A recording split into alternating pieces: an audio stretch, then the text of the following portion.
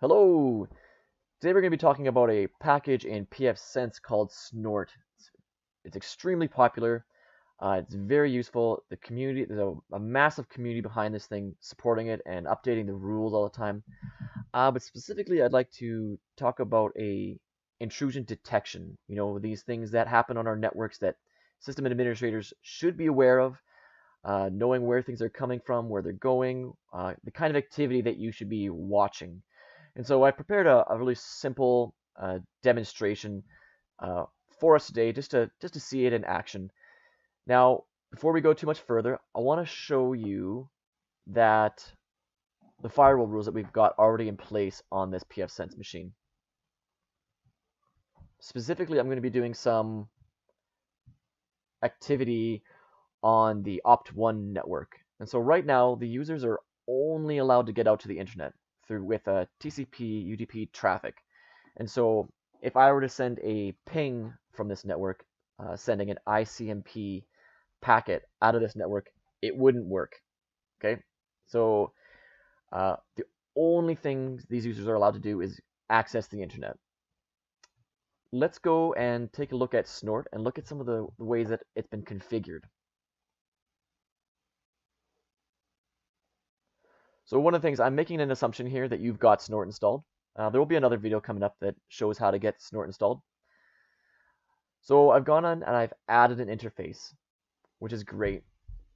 Let's go into our rule here and see what we got working there.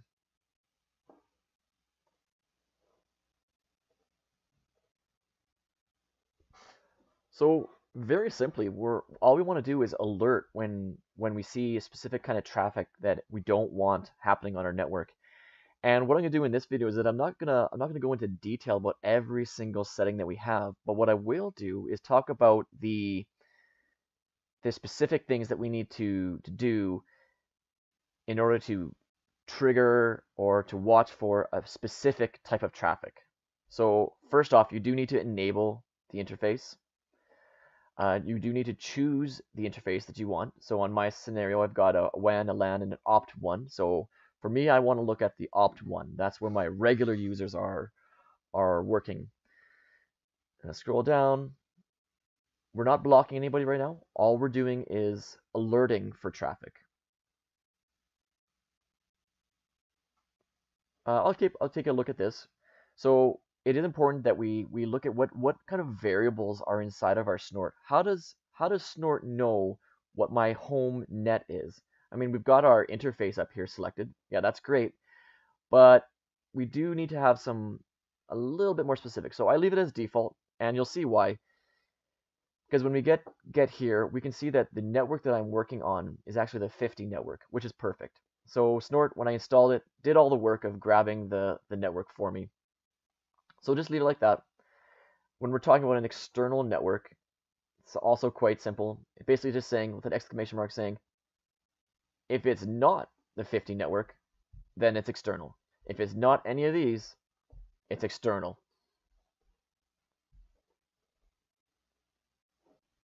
Give it a save. And then let's go up here and let's write a rule and see how a Snort rule works. So right now this is a very plain vanilla interface. Nothing really special is going on other than a custom rule that we're going to make. And this is our rule. So let's take a look here. Break it down a little bit here. So when a particular type of traffic is happening, right now I want to look for pings, which is an ICMP packet. We're going to alert for ICMPs. If it's coming from my home net, and we already know that a home net would be on our 50 network or on our 10 network, but specifically this is going to be we're going to be catching the 50 network. Anything that would be considered under that variable, any port as a sender, we don't care, any port, and the destination. And for here I put any destination and any port. I don't care where this is going. I would like to know if ICMP packets are coming out of this network. And it's a good idea to put a message, make something that's logical. Right now, I've put it as simply a ping has been detected. You should give your rules an ID, and I always aim for right near the top, because if you're going to be using community rules, they're typically near the bottom of the numbers, like 1, 1, 2, 3, 105.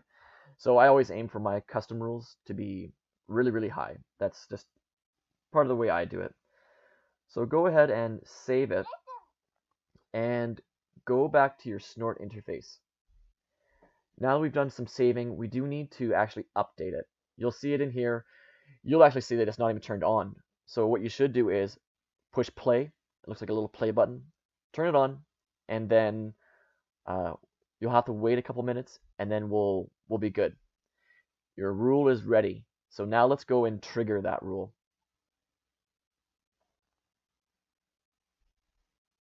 Okay, here we are over at a Windows 10 machine. Right now, this machine resides on the opt1 network. It's on the 50 network. And what I want to do is I want to generate some traffic. So remember, our rule is looking for ICMP traffic specifically. So let's generate some ICMP traffic.